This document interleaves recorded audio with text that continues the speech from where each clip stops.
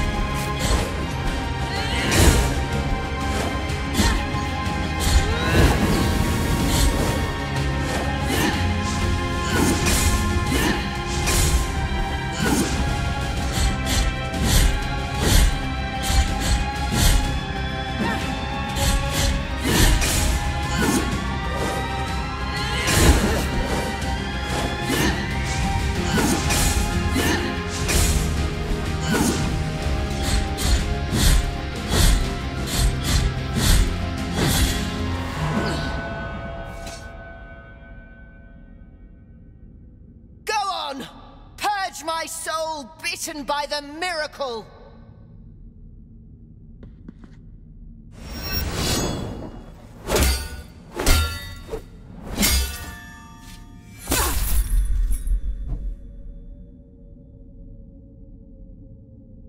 This pain that I feel, it is deeper, more ancient. The guilt you carry has broken something inside of me. My faith, my soul is wounded. I will now walk to the chapel where it all began, where the first kneeling took place. Your first step towards atonement. Now leave me alone with my deep wound.